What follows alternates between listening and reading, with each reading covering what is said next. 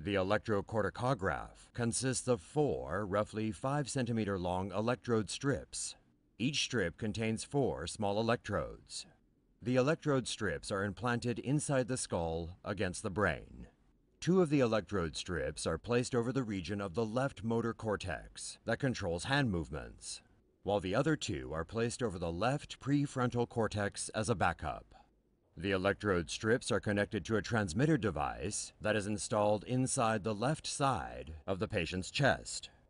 The implant wirelessly connects to a receiver via an antenna and to a tablet computer mounted on the user's wheelchair.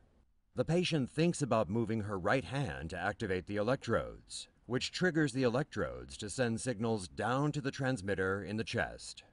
This allows the patient to move a cursor with her hand to make an input on the computer screen. If the patient's motor cortex degenerates over time, the backup electrodes placed over the left prefrontal cortex will be activated. To control these electrodes, the patient has to count backwards, as this region is responsible for mental calculation.